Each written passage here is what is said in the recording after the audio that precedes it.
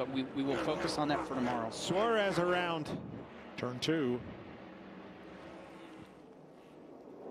And we're still green. Nope, caution. Yellow here. He was struggling, was off the pace quite a bit. Got down in 1 and spun.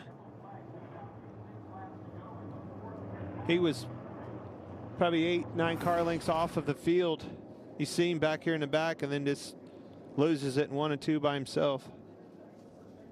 And you're assuming back there he's moved around to a different spot of the racetrack, just trying to find something that makes the car That's better. the dust we're talking about blowing around, though. Sorry, Tony, didn't mean to step on you, but that's why that bottom, once it gets down to the bottom, starts blowing that on the outside, marbles, no man's land.